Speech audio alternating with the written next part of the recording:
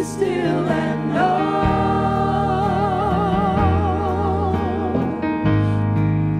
I will be still and know that your presence is all that I need. It's enough.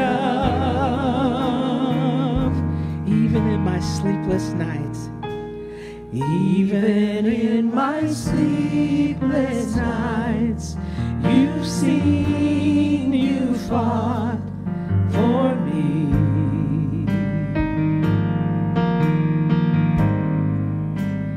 Picking up the broken things, you breathe me back to life.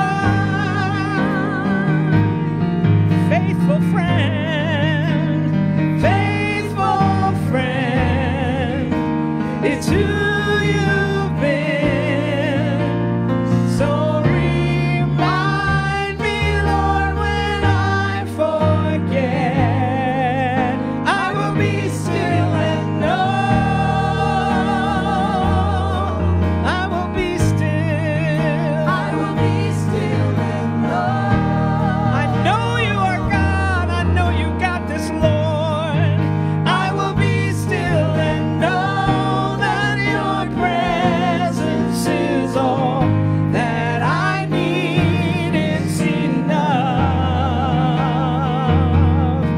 Let my heart never forget the goodness of God. oh, let my heart never forget the land you brought me from. Oh yes, how you opened my eyes. You've given me life. Now I'm forever satisfied. How could I ever forget? How could I ever forget? Let my heart never forget the goodness of God. Let my heart never forget the land you brought me from. Oh, how you opened my eyes. You've given me life. Now I'm forever satisfied. How could I ever forget? How could I ever forget? I will never forget. I will never forget. The goodness of God is so wonderful. I will never forget.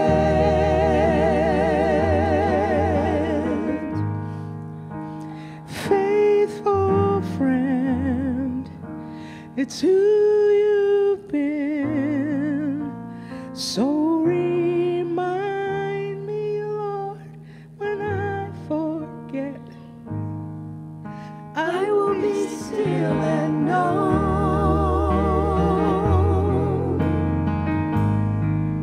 I will be still and know. Sing that again.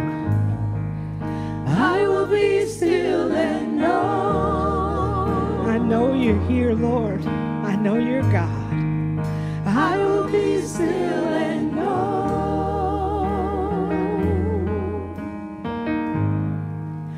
I will be still and know.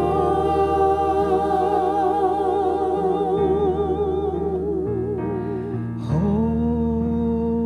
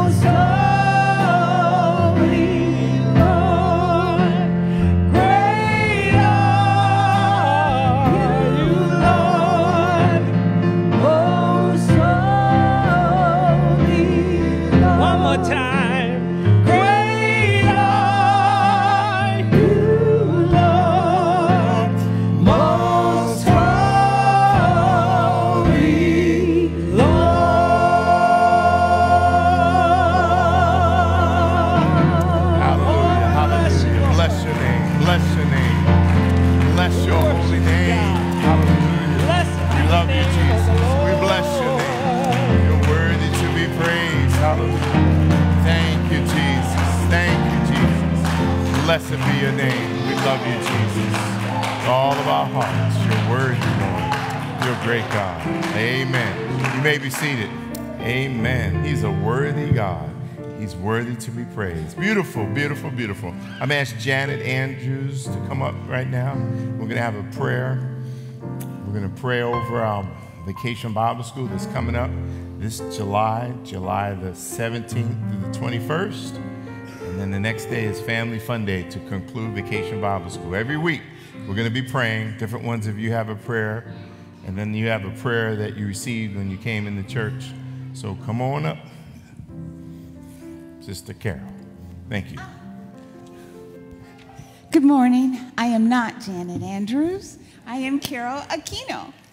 And I hope everyone this morning had an opportunity to get our prayer for Vacation Bible School. One of the things that I have always believed in is the L relationship of God. From God to me, out to others. Very simple, right? It's part of that evangelistic tool. And Vacation Bible School gives us an opportunity to express the L relationship of God. And Tigard Covenant has it set up so that our expression to the community, it expands not just to children, but also to adults. But for right now, our Vacation Bible School gives you the opportunity to reach out to the parents in the community, the parents that we have here in the church. We never know who God is going to bring. And it's an awesome time. Last night, we had our kickoff for our capital fundraiser. Had an awesome time. Sandra, you did good, girl. You did good. Yes, yes. Yes, she did. She did. It was fun. It was an awesome time. This morning, I'd like to ask you to join me in prayer. And for some, had a few questions. You want to keep our prayer notification and pray it throughout the week as God leads you to. So can I have everyone who has one of these notifications to stand, please?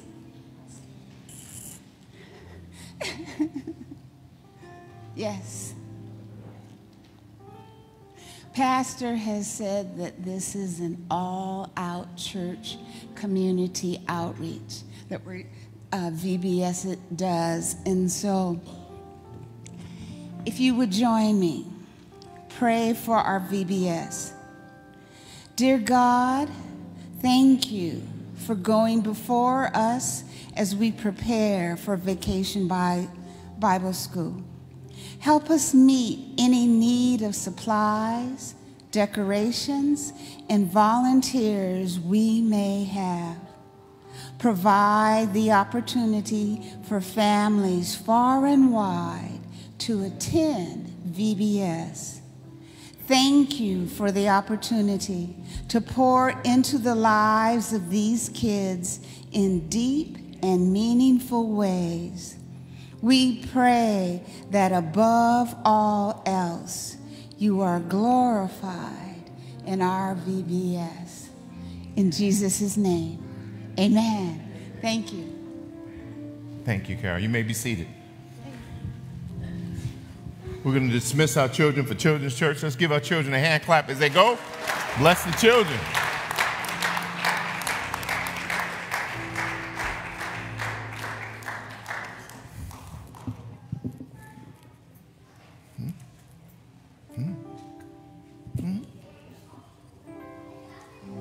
We're going to prepare our hearts for communion.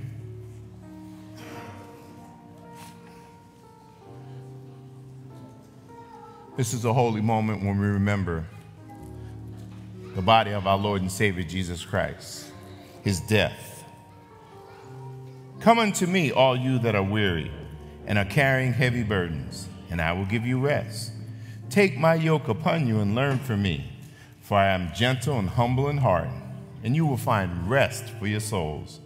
I am the bread of life. Jesus is speaking. Whoever comes to me will never be hungry, and whoever believes in me will never be thirsty. Blessed are those who hunger and thirst for righteousness, for they will be filled. The Lord Jesus, on the night he was betrayed, he took bread, and when he had given thanks, he broke it and said, "This is my body, which is for you.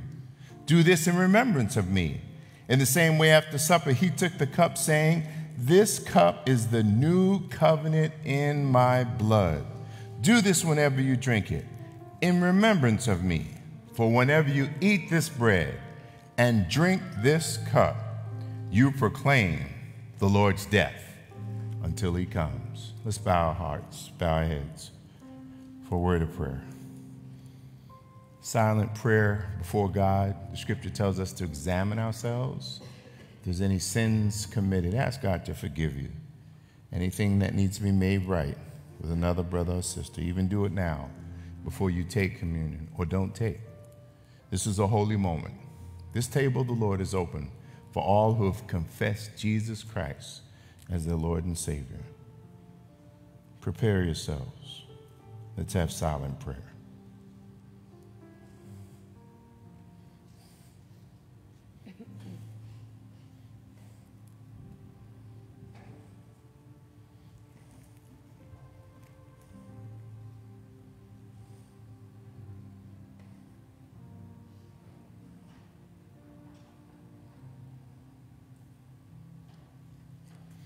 Amen. So Jesus was with his disciples. He took a loaf of bread and he broke it. And after he broke it, he said, "This is my body, which is for you. Do this in remembrance of me. When you eat, do it in remembrance of me. When you have the meal, remember that Jesus' body was broken for you and I." And then Jesus took the cup among them. And he said, "This cup is the new covenant in my blood. Do this whenever you drink it in remembrance of me." If you have your cups that you received when you came into service, open them up now. There's a top wafer in the top part. The bottom part is the juice. Let's eat together the body of our Lord.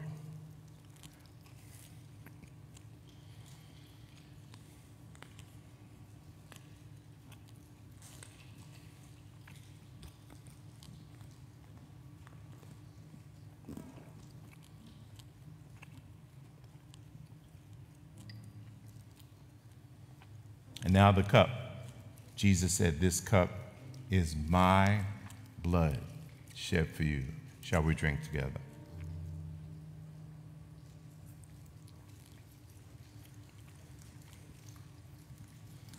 Eternal God, Heavenly Father, you have graciously accepted us as your living members of your Son, our Savior, Jesus Christ, and you have fed us with spiritual food in the sacrament of his body and blood. Give us now your peace and grant us strength and courage through Jesus Christ our Lord. Amen.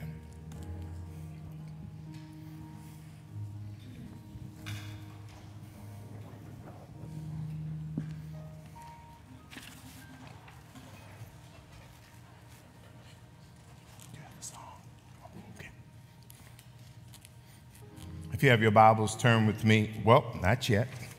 Not yet. We have something exciting to do. Not yet. We had 2 new member classes last Sunday and the Sunday before last, and we went through the scriptures and we went through a little booklet, and so we have 5 new people that have decided that they want to become members of Tigard Covenant Church. Give them a hand clap.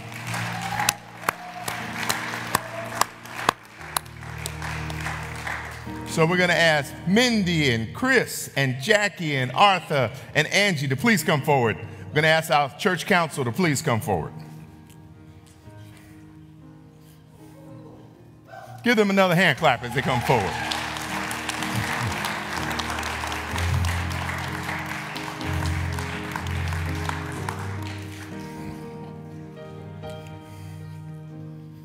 So we went through a lot of scriptures and we asked a lot of questions.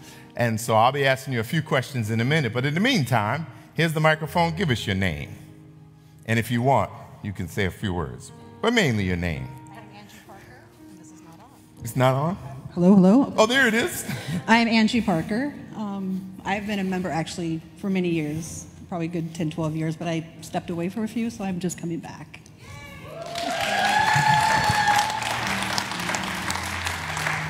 Good morning. I'm Arthur Johnson. I've only been here for 2 months. Angie brought me here. I was welcome. It's been a blessing to be here. I jumped right in with food pantry. I love volunteering. Anything you need, I'm here. It's a blessing to be here. Hi, I'm Mindy Johnson, and I think we've been coming since about November, and we are really happy to be here, so thank you.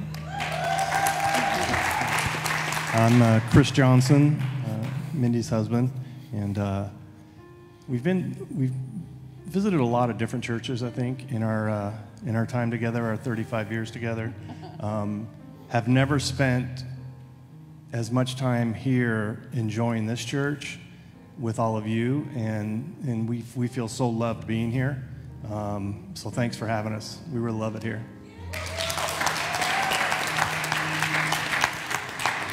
I'm Jackie Guthrie, and I'm very happy to be here. This is a church that, I don't know, I laugh and I cry all the time here, so it's wonderful how the Lord works.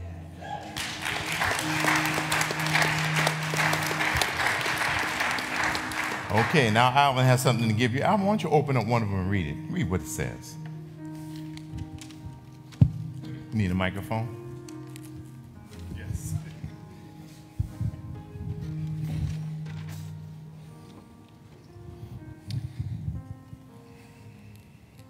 This certifies that the above name has publicly confessed Jesus Christ as Lord and Savior and has been received into full fellowship of the Tigard Covenant Church on June 4th, 2023. Amen. Amen.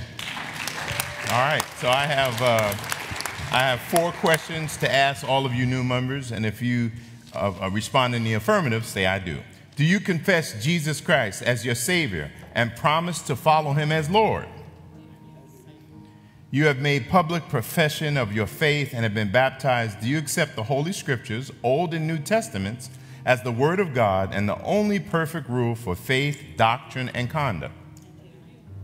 Do you intend to live among God's faithful people, to hear God's Word and share in the Lord's Supper, to proclaim the good news of God in Christ through word and deed, and to strive for justice and peace over the whole earth? Do you also promise to support the ministries of this church, including the conference and denomination to which we belong? Father God, I ask that you bless these people, these your servants that are here this morning. May they feel the presence of your love and grace, and as they give and impart to us, may we give and impart to them. In Jesus' name we pray, amen. All right, congregation, you stand. I have a question for you. Do you, Tigard Covenant members and friends, promise to support them, love them, and serve together with them to do the gospel of Jesus Christ? If so, say, we do. We do. Give them another hand clap. Give them the right hand of fellowship. Love you, Jackie. God bless you. God bless you. God bless you, Chris. Amen. Amen. God bless you. Amen. Church council, give them the right hand of fellowship. You may be seated. At the end of the service, make sure you go up to these 5 people. Please, please, please. Go up to these 5 people. Greet them at the church and say, welcome to Tigard Covenant Church. You online, if you want to chat them up, say, welcome to Tigard Covenant Church. And I'll tell them that you said online, welcome to Tigard Covenant Church, okay?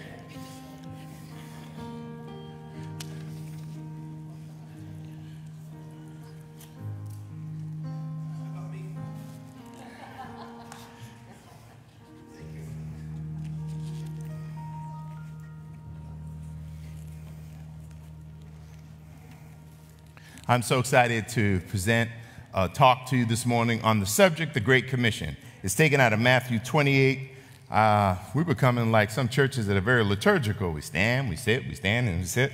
But we're going to stand again for the reading of God's word. Please stand as we turn to Matthew 28 and verse 16. And I'll say the word of the Lord when I'm done reading, and then together you will say, thanks be to God. Matthew 28:16. Then the 11 disciples went to Galilee, to the mountain where Jesus had told them to go. When they saw him, they worshiped him, but some doubted. Then Jesus came to them and said, all authority in heaven and on earth is given to me.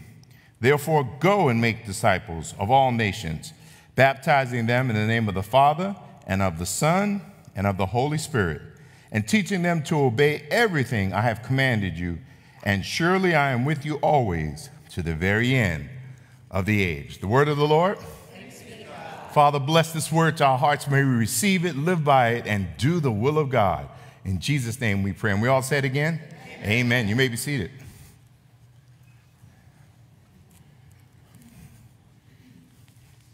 Last week I spoke to you on the subject of being strong in the Lord, to be strong in the Lord. And the main point of last Sunday's sermon, because it was the first Sunday of Pentecost, the season upon which the Holy Spirit descended on his church, we talked about that the only way that we can ultimately be strong in the Lord is through the power of the Holy Spirit.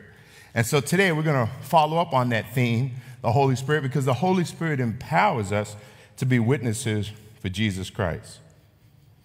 The power of the Holy Spirit is so important when we consider all that's coming against us. The apostles, they received power on the day of Pentecost, and they were able to open up their mouths, and they spoke in other languages that they had not learned before or had not known before. And it was the power of the Holy Spirit to enable them to do such a great story and talk about a great thing that happened. So today we want to talk about the backstory for the baptism of the Holy Spirit. We want to talk about the backstory of this idea of being a witness for Jesus. And if you have your Bible, turn with me in Acts chapter 1. Acts chapter 1, and we're going to look at verse 8. And it kind of gives us a real clear understanding of how we are to be witnesses of Jesus Christ. Acts 1:8. But you will receive power when the Holy Spirit comes on you, and you will be my witnesses in Jerusalem and all Judea and Samaria and to the ends of the earth. You will receive power. So there are four things I want to share with you. And the first thing is that we must obey the voice of God to be an effective Christ follower. We must obey the voice of God to be an effective Christ follower. Notice what it says in Matthew 28:16. It says, then the disciples went to Galilee, to the mountain where Jesus had told them to go. So they obeyed. Jesus had told them before his death that he would be crucified. Jesus had told them before his death that he would rise again. And so Jesus told them, after all this occurred, to go to a certain mountain in a certain place, and they all obeyed. Now we hear this great commission that's given to the disciples, and we conclude this commission as universal for the entire Christian church, and we are told to go. We are told to go and make disciples. So we have to learn how to practice this principle of obedience and walk in the blessings. So the question that all of us have to ask ourselves is, do we truly obey and trust God? An example of obedience by Jesus himself was that God sent Jesus to come down from heaven. And the Bible tells us that in creation process that God the Father, God the Son, and God the Holy Spirit were present. It says the Holy Spirit was brooding over the waters. Jesus is the Word. He executed the creation of the earth with God the Father. So there was this keen relationship between Jesus and his Father, between Jesus and the Holy Spirit. There's this connectivity between God the Father, God the Son, and God the Holy Spirit. Jesus demonstrates that connectivity because he continually prays to his Father during his earthly ministry.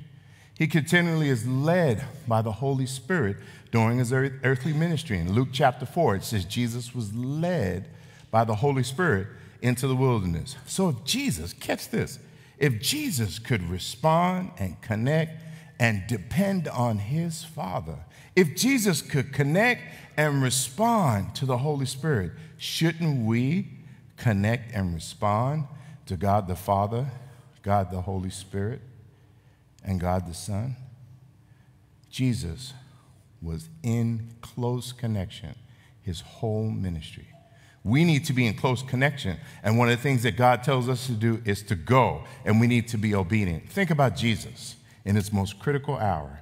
He was in the Garden of Gethsemane, and it was a time when it would just be moments before he would be taken by the soldiers.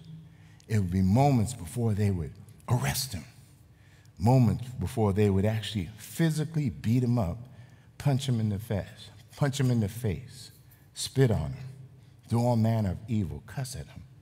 And before his most greatest hour of need, he depended on his heavenly Father. And in prayer, he was waiting before it would happen. He was in prayer with his 12 disciples, his 11 disciples, and he was waiting, and he asked them to pray for him. And in his most severe, deep moment of need, the most critical time in his 3-year ministry, he said, Father, he cried out, if there's some way that I would not have to go through this torture, this pain, Father, make another way for me. And God is silent because he knows what the answer is. And then he says, not my will, but thy will be done. What a great act of obedience it was on Jesus' part. He obeyed his Father for you and I, and we ought to also have obedience. Another example that grips me on obedience is in Acts chapter 9. If you have your Bibles, turn to Acts chapter 9. There was this guy named Saul, and he was a real aggressive guy. He did not like Christians. As a matter of fact, he was persecuting Christians. And in Acts chapter 9, verse 1, it says, meanwhile, Saul was still breathing out murderous threats against the Lord's disciple. He went to the high priest and asked him for letters to the synagogues in Damascus, so that if he found there any who believed to the way, whether men or women, he might take them as prisoners to Jerusalem. As he neared Damascus on his journey, suddenly a light from heaven flashed about him. He fell to the ground and heard a voice say to him, Saul, Saul, why do you persecute me? Who are you, Lord? Saul asked. I am Jesus, whom you are persecuting, he replied. Now get up and go into the city, and you will be told what you must do. The men traveling with Saul stood there speechless. They heard the sound, but they did not see anyone. Saul got up from the ground, but when he opened his eyes, he could see nothing. So they led him by the hand to Damascus. For 3 days he was blind and did not eat or drink anything. And then the story proceeds on, and a guy named Ananias had to go minister to Saul, and the Holy Spirit spoke to Ananias and said, there's this man called Saul. I want you to go and pray for him. And Ananias said, wait a minute, that's the guy who's trying to kill us. I can't go to be around him. He's trying to kill us.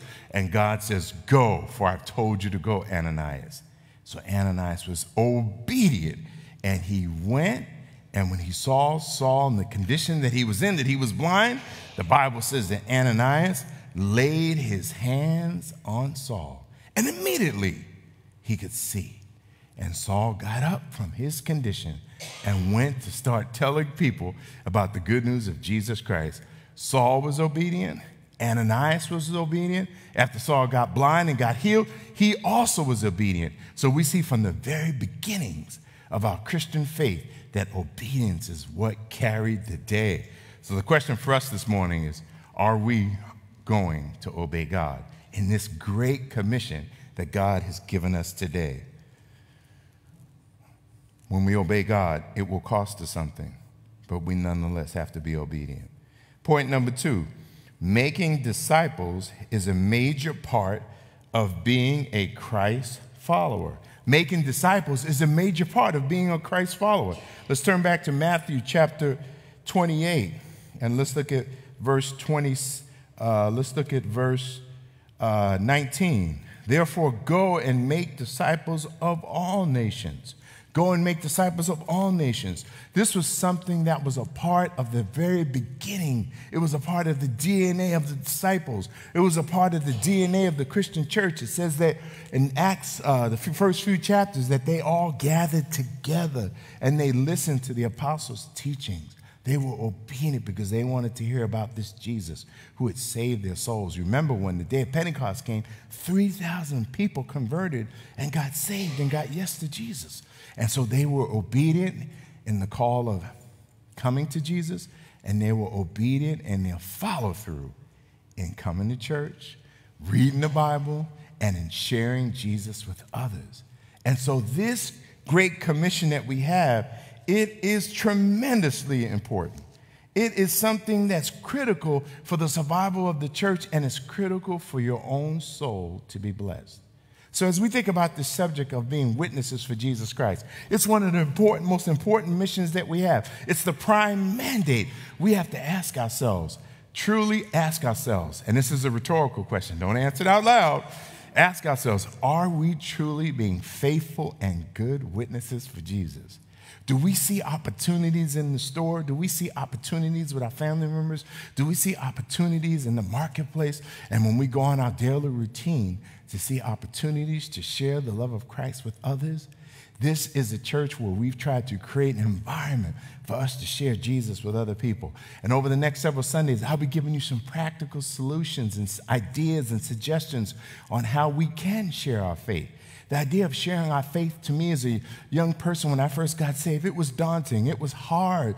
It was something that I didn't know how I could do it. I didn't think I was as good of a speaker as some. And so we all tend to recoil about the idea of sharing Jesus with other people. Do you know the name of Jesus is a sensitive word in our culture? Do you notice that the name of Jesus is the name that people use when they're going to cuss? Do you know that the name of Jesus is the prayer that people don't want to be prayed in the name of Jesus? It's a sensitive name because the devil knows that there's power in the name of Jesus and that people can be saved. And so he's doing everything in his power to stop his church from being a witness for him. So we have to obey God. We have to realize that a major part of being a Christian is to share Jesus with others. And if you're not in that mindset, I want to just stir your mind to get in that mindset. And I want to give you some tools and give you some ideas on how you can be an effective Christ follower. Because once you do it, like the old adage says, try it, you will like it. Do you know that doctors, when they see babies that are born, I've been in hospitals and I've seen babies born out of my own personal relationship with my kids and the other people that have invited me to go to hospitals. I think it's quite of an honor that you're invited, even with the mother of the woman that's having the baby and the husband and all the family members. And they asked me, a pastor, to be there too. And I've been in a couple of those situations where I've been in the room and the doctor and those that are watching. It's the most exciting thing to see a little child born. Now, everyone's excited except the mother that's doing the childbearing. But it's exciting. And then once that child is born, even the mother, after she's gone through all those labor, sometimes moms have to go through 20 hours of labor, sometimes it's even longer than that, but after it's all done and the baby comes out, the mom's agony, tears, and frustration turn to joy because she sees that little baby and she's able to hold that little baby. And everybody is in the room getting excited. The first thing we want to do is start taking pictures. We're so excited because a little baby has been born. And then that precious little baby, after the few days goes by, people hold that baby in their arms and they're so excited. The joy that comes across the human heart of the birth of a baby is unparalleled. And just like on that level, we all are excited. We all are so excited for the birth of a child. When you, on a spiritual level, see the spiritual birth of someone that comes to Jesus, it's the greatest joy that you could ever feel and experience as a Christian. It's the greatest happiness because you've seen someone who was in darkness that says yes to Jesus and they're saved. It sounds good. It feels good. It's the right thing to do. We need to be Christ followers who share Jesus with other people. Can you say amen to that? Are you a Christ follower that shares Jesus with other people? Now notice that in verse 20 where it says go, verse 19 where it says go and make disciples of all nations. The gospel is just not reserved for white people.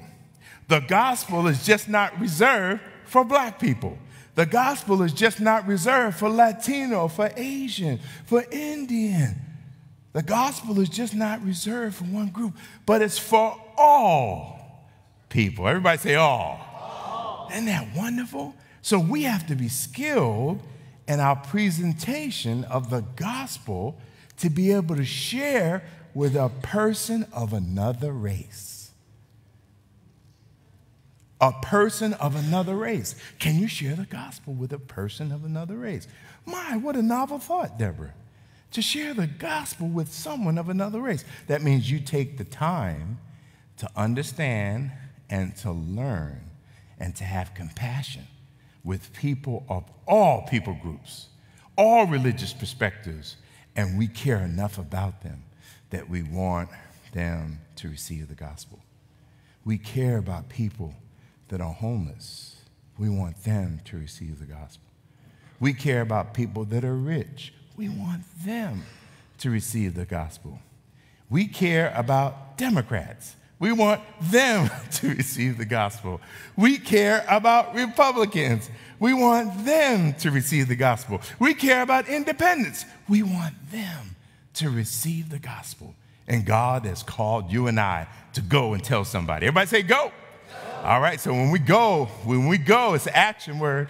When we go, it's like a train coming up, getting steam. We got to go. And as I'm going up, I go out my day, I go out my house, and I run into Karen.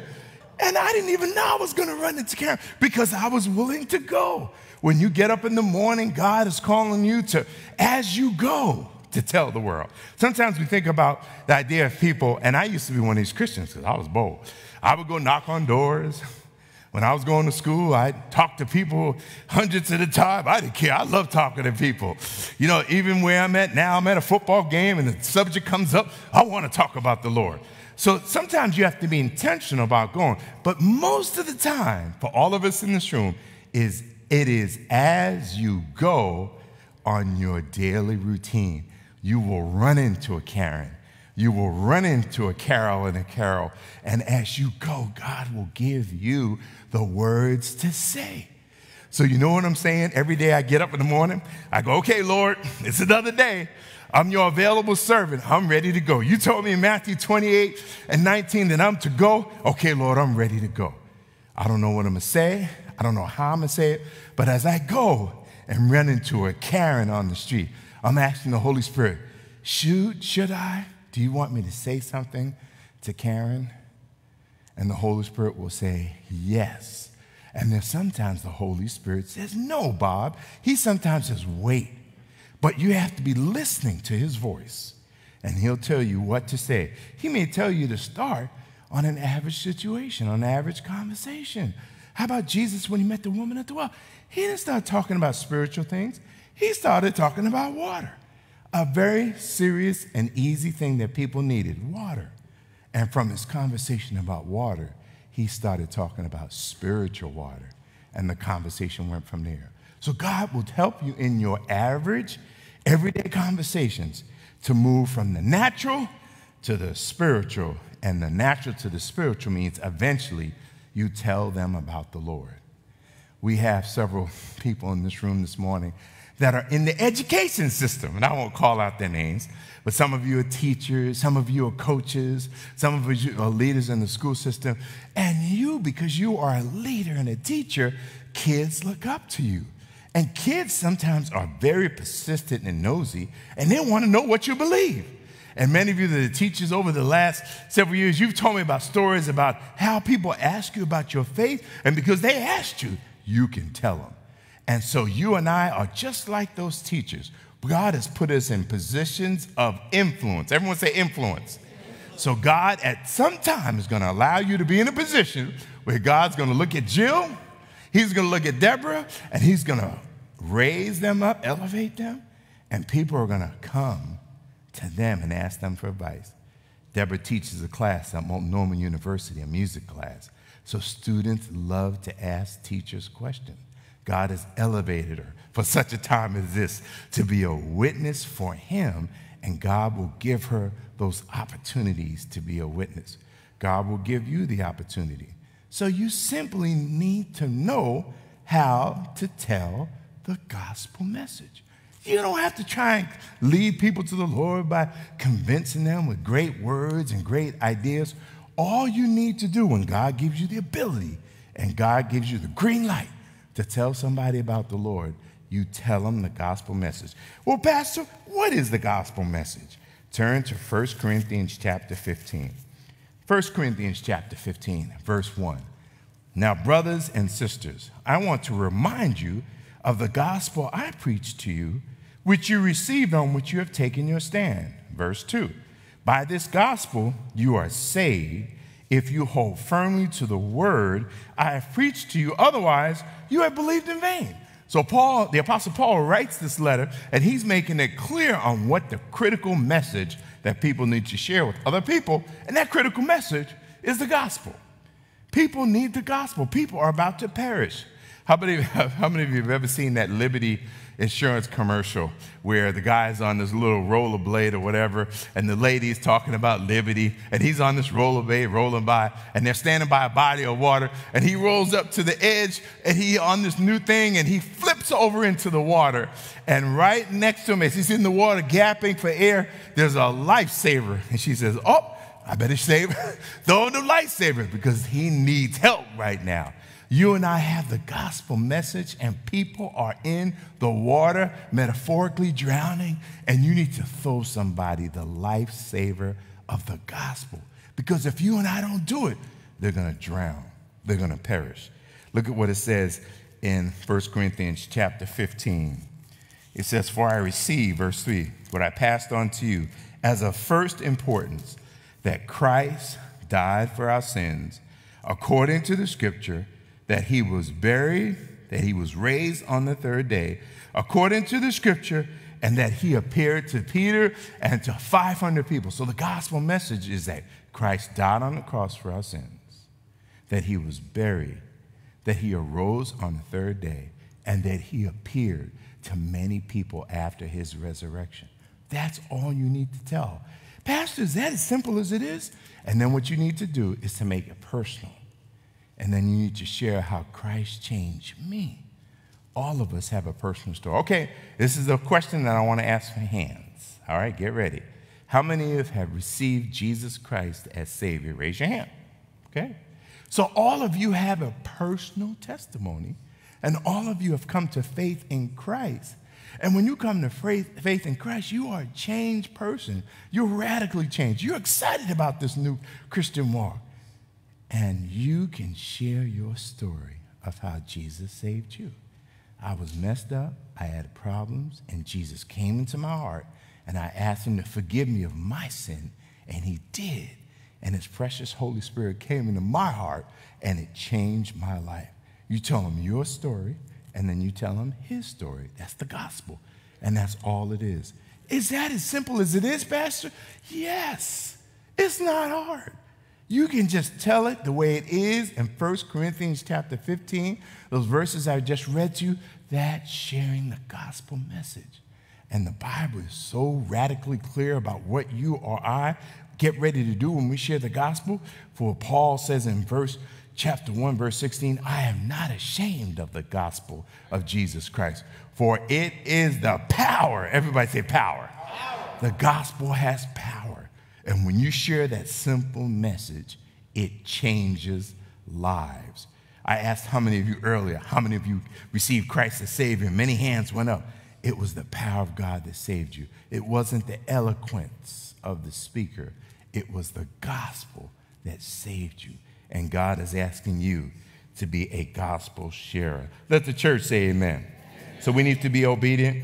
We need to know that it's important. It's a major part of every Christian experience. And then number 3, teaching people the words of Jesus will change lives. Teaching people the words of Jesus will change lives. Go back to Matthew 28 and verse 20. It says, teaching them to obey everything I have commanded you. And so how do we learn the words of Jesus over time? Hang out in the Gospels. Hang out in Matthew, Mark, Luke, and John, and keep rehearsing. Keep reading the words of Jesus, and you'll find that there's a central theme. Excuse me. There's a central theme in the words of Jesus, and that central theme is love. Everybody say love. There was a hymn writer that wrote the hymn, Love Lifted Me. Love will change your life. Love will make you a distinct Christian. Love will make you stand out from the rest. Love will make you become and a part of a church that's vibrant, that's excited, that's happy, that's dancing. Last night we were dancing. It was a church that was alive. And I'm sure some of the people who were there thinking, well, how come the church is so alive and happy and dancing? What right do they have to be dancing in a church? That's being so sacrilegious. No, it's not. The Bible says that Jesus turned the water into wine. And do you know at weddings and in those cultures, they dance. So Jesus was endorsing dancing. The Bible says in Psalms chapter 48 to praise God with the dance. So what we were doing, Brother Bob, was legal. It was official. It was okay because the Bible says it's okay to dance in Psalm 148. And the Bible says that David danced. And he had a good time dancing because he was excited about those. So never think that being a Christian, you can't dance. Yes, you can. You can dance in this church. You can dance on the street. You can dance anywhere you want to go because you're a Christian who's been set free. And when you're set free, you're free indeed. And you want to dance. We danced to the Kirk Franklin song, Stomp. We were stomping. We were dancing. We had a good time. And when we left last night, boy, we looked at each other, we go, ooh, we tired. And then I got to thinking about that gospel song, I'm not tired yet. And I go, oh, yes, I am. I'm tired. So dancing is a good thing. Dancing brings the heart merriment. And we, the Church of Jesus Christ, need to lead the way in the dance. Now, the world, they got a dance that ain't sometimes too holy. You know what I'm talking about. Those unholy dances. But we, the Church of Jesus Christ, we have a holy dance because we've been sanctified. We have a holy dance because we've been filled with the Spirit. We have a holy dance because we've been set free from the sins of the past. And so we can be happy about it. We can laugh. We can have the joy of the Lord. Now, there's one more point I got to make, and then I'm going to let you go. Point number 4. We must baptize people and teach people about God the Father, God the Son, and God the Holy Spirit. One of the members in our church, and that member's here this morning, was asking me about the Trinity. And I gave that member a bunch of scriptures about the Trinity. Now, Trinity is never mentioned in the Bible.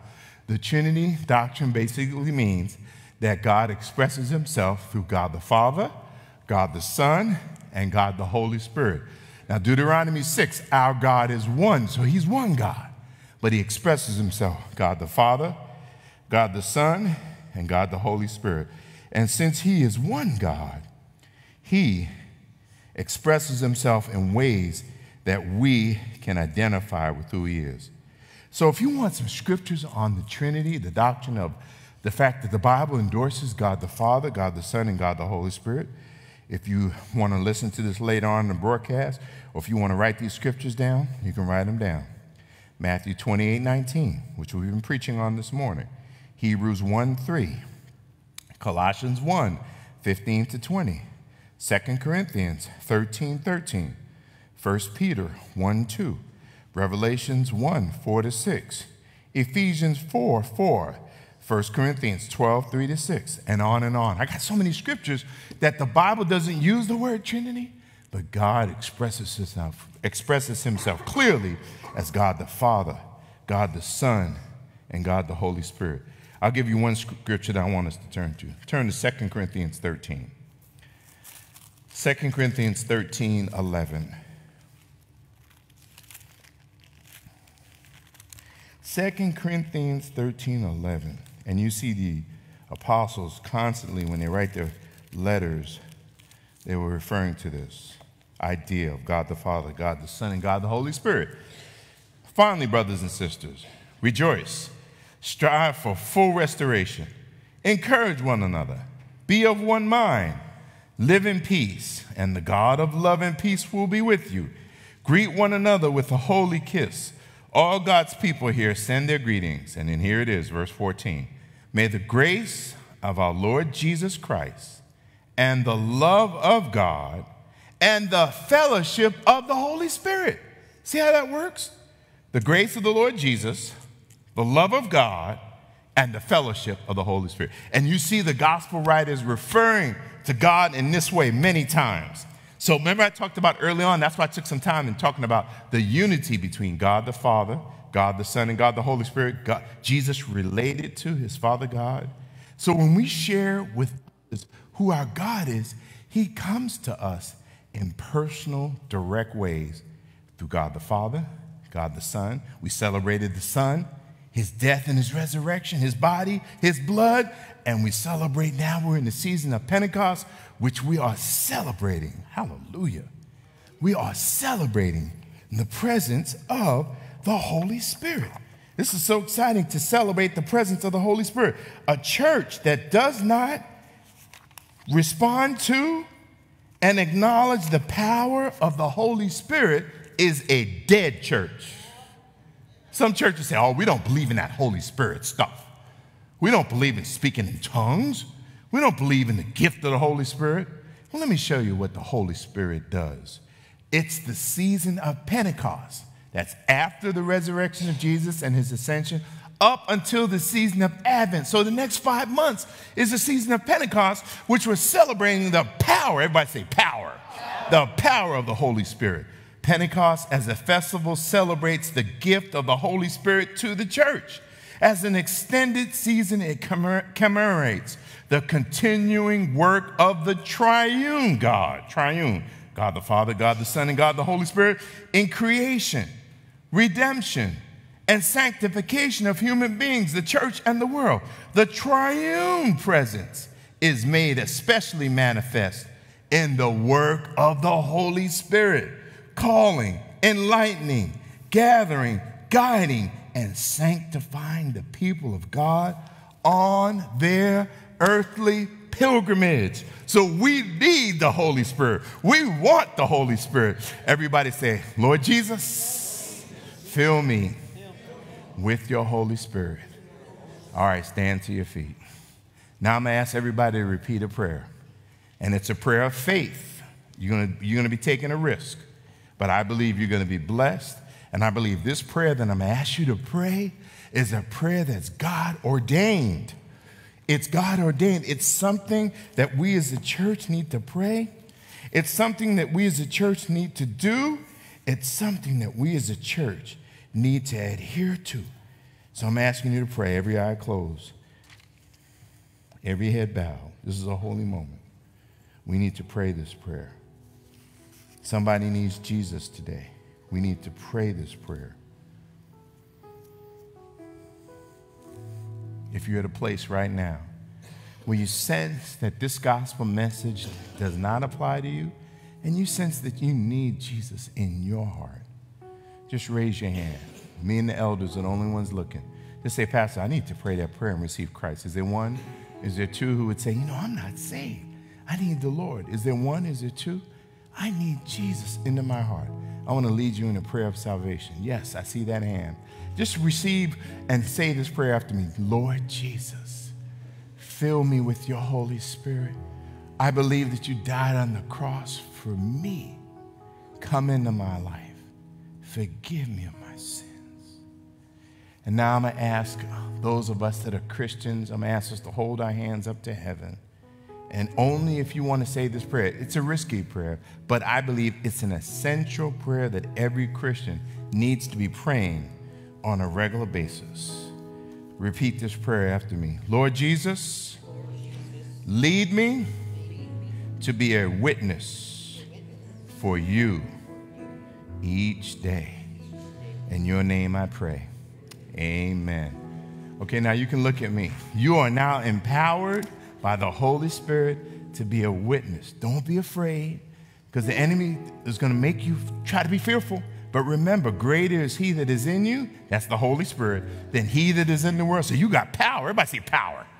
So you got the power to tell somebody.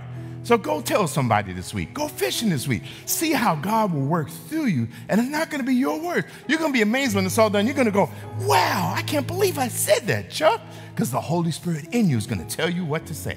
And you're going to go under the leading of the Holy Spirit. Remember, I said sometimes the Holy Spirit will tell you to speak. And sometimes he'll say, keep your peace and be silent. So you wait for that moment. And when the moment comes, say to the person, this is what has happened to me. Remember, spiritually, they're in the water drowning. If you can get that picture in your mind, then you'll realize, no, I got to help this brother or sister. They're drowning spiritually. They're going to die eventually spiritually. So I got to give them the answer. I got to throw them the lifeline, which is Jesus and the gospel. Amen? All right, let's give the Lord a hand clap. He's doing a good thing. Hallelujah. You may be seated. All right, two things. We had this big, wonderful kickoff yesterday. Deborah, would you say a few words about the kickoff? And also, before she speaks, does everybody have a slip that we passed out last night? Did we pass that out when we came in this morning? Someone, is that a yes or no? My leaders, the little pledge slip? Okay, let's get those. And I'm going to ask you to raise your hand if you weren't here. Before Deborah speaks, raise your hand if you weren't here, and we're going to pass out one of these slips to you. Deborah's giving you the why. She's going to give you the why of why you need to fill out that slip. And then I want you to fill it out in faith. And it's going to be a stretch because you have 6 months to deliver on what God wants to bless you to do. He wants to bless you to bless this house because we're making this house even better so we can be a witness for Jesus. Amen? So when they come in and see our bathrooms, they're going to say, ooh, this is a church to keep the bathrooms clean. How about when you go into a hotel room, what's the first thing you look at least for me, I got to see if I got a clean bathroom or not. So God wants us to have clean bathrooms so we can be a witness for Jesus Christ. Okay, Deborah, give us the why.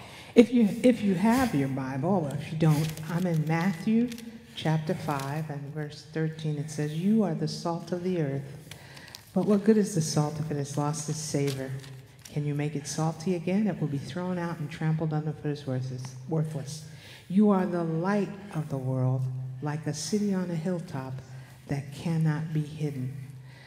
I feel like the Lord... Excuse me, Deborah, as you're talking. Everybody raise your hand if you need a slip. If you weren't here, Alvin's passing them out. Keep them raised until you get a slip. Latasha's coming. We want everybody to have a slip. And as Deborah's talking, you can just start filling it out. The Holy Spirit will tell you what to say. I want you to stretch and allow God to use you to be a blessing for his kingdom. I'm sorry, Deborah. Go. I feel like...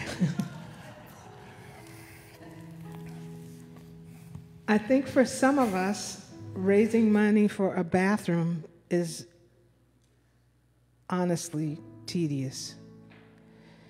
Yeah, but that's not why we're doing this fundraiser. Matthew 5 says we're a city on a hill. We're a light. And think about where this church is. On the corner of Highway 99 and Nave Street, there is this building. And I believe in my mind's eye, the Lord showed me a vision of this church being open so often that it's like when I was a teenager, we used to do these, what do we call them? You know those big round lights that shoot up in the sky?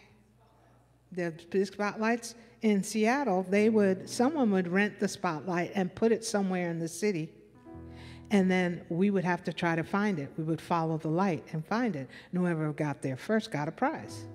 So sometimes on Friday nights, we'd go out looking for the light. Yeah? And I feel like in my mind's eye, the Lord showed me. In fact, I almost asked Pastor if we could rent one of those lights. Because I think that this spot right here, this church being here, is spiritually strategic. It's a place where people will know that's where Jesus is. That's where light is. Go to the light. Go to the light. Now, I know this. Pastor talked about babies earlier, right?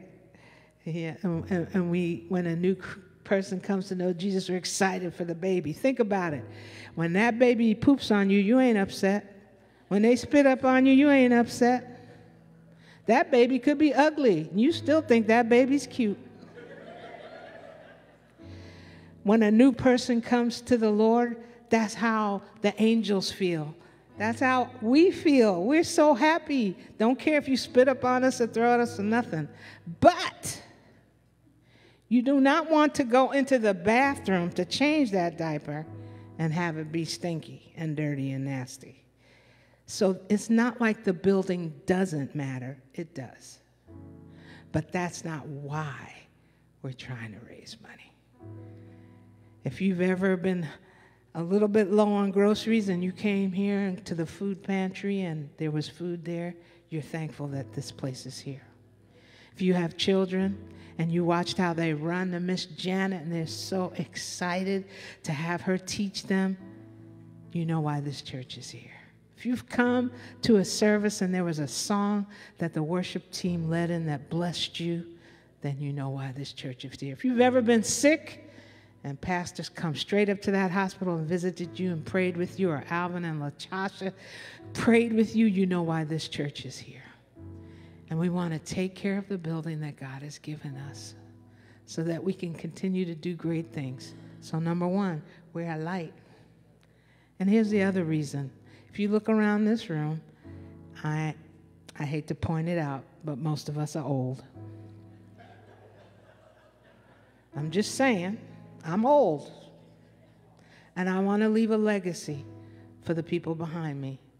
I want to leave a spiritual legacy. I want them to say when I'm dead, she pointed me to Jesus. And I want them to know that I didn't leave them a building that's a fixer-upper. I left them a good heritage so that they can continue the ministry that God has called us as this lighthouse on the hill to do. Amen? When you fill out that card, a number's going to come in your head and you're going to go, Lord, I don't know how that's going to happen. That's okay. He's stretching you. And if you will commit to writing that number down, He will provide opportunities for him to fulfill that promise you made. I've done it dozens of times, and I'm always amazed. He did it. But when I was filling out the card, I was like, oh, Lord. I had a number in my head a few weeks ago that I felt the Lord dropped in my spirit, and one of our refrigerators broke last week. Right as we had just finished off paying for the other refrigerator that broke last year. And I'm thinking, I probably should change that number.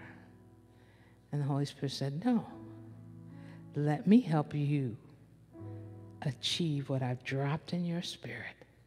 That's not just about money, y'all. That's about all the life stuff. Holy Spirit, help me achieve what you've dropped in my spirit. Amen? Can we stand together? Can you just hold up that piece of paper if you have it in your hand?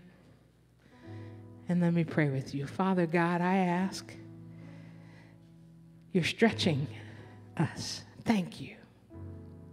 Your word said that we would do greater things than even your son did when he was here on earth. So I know you got some great power, some great plans for your people. And I ask God now that as we step into those, as we commit to listen to your voice and do what you say, that God, I know you will be there. You will help us. You will provide. And I will have a testimony. We will have a testimony that yes, my God is good. Yes, my God is faithful. And he can do it.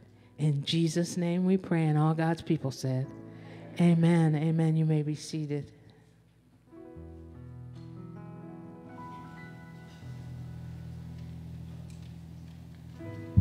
Good morning, good morning, good morning. I welcome you. If this is your first time, I welcome you. I hope that some of the testimonies you heard from our new members this morning warmed your heart.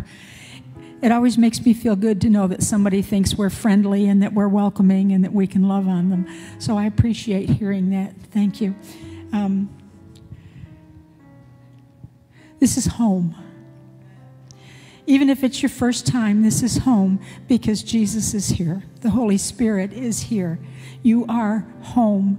Come back next week. Come back on Tuesday night for Bible study. Come back on Sunday morning for Bible study.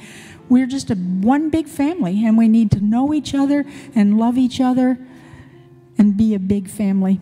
Sandra wants to come and thank everybody. We had a fun last night. We had some food. We had some dancing. We had the jazz band. It was just a good time.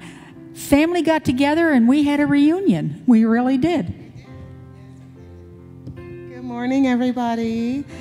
I just want to say, oh my goodness, we had so much fun last night. But I really, really, really would like to thank the subcommittee for being who you are. You guys showed up and you showed out. So Carol, thank you. Ben, thank you. Scott and Dee Dee, thank you. Karen, thank you for the dinner, the meal, the time, the preparation. Deborah, thank you for the music. Greg, thank you for the band. They were awesome. Everything turned out really, really nice. Linda and the Jones family, thank you, because you guys showed up and did what you did, and you just helped me so much. This is a collective effort, and everybody did their part. Thank you so much. And that's what family's about.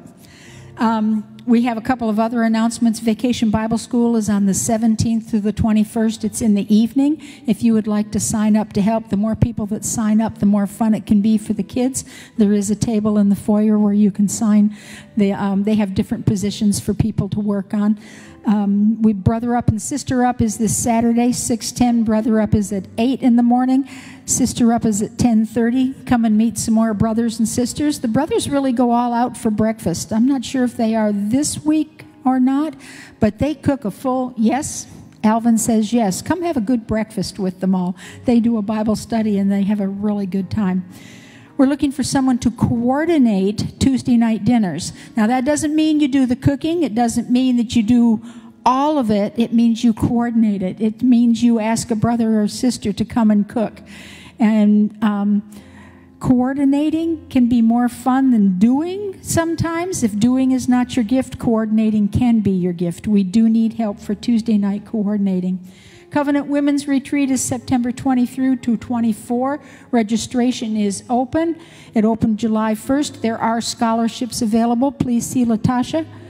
She's in the back. She's also our women's ministry leader. Giving, push pay is still available. There's a lovely little box in the back with a big sign on it that says offering. You're welcome to drop your offering in there as well. And we thank you for every single way that you support this church family.